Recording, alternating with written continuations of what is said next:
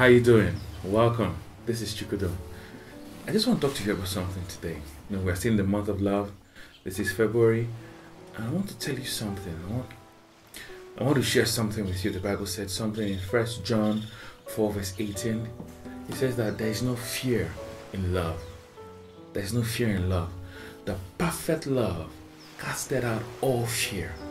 A lot of people have denied themselves love, denied themselves true love because of past experiences. They've built up walls because they want to cage their emotions in and not let themselves get hurt. What they don't know is that when they build those walls, that the walls that they built up for self-preservation has also fenced love away from them. And it's that scripture. Perfect love casted out all fear. I'm going to give you one solution to that.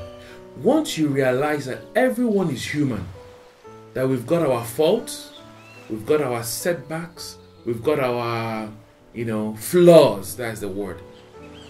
Once you realize that every human is flawed, we've got our flaws, you will realize that being hurt, if somebody does something that hurts you, is only human. We are not God, but forgiveness is divine. So, break down those walls. Let out your emotions. Put yourself out there. Even if you're hurt, once you realize that everybody is human, you get on with life. Even if you're hurt, you move on. You just tell yourself, oh, he's human. Just tell yourself, oh, he's not the one for me. Just tell yourself, oh, she's not the one for me. Then you move on with life. You open up yourself because the real person might come and you will not realize it.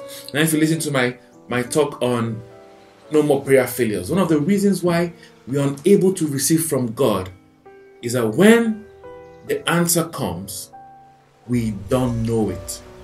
That same way, when true love comes, because of the walls we've built up, we miss out of that opportunity. So I want you to live with that word, perfect love.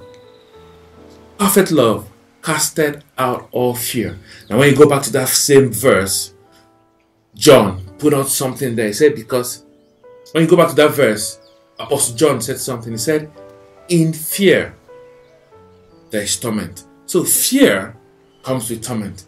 So when you build up those walls, thinking you're protecting yourself, what you don't know is that you're letting love out and you're leaving yourself lacking love. And that is torment. You don't want to live life like that. See you in the next video. I love you.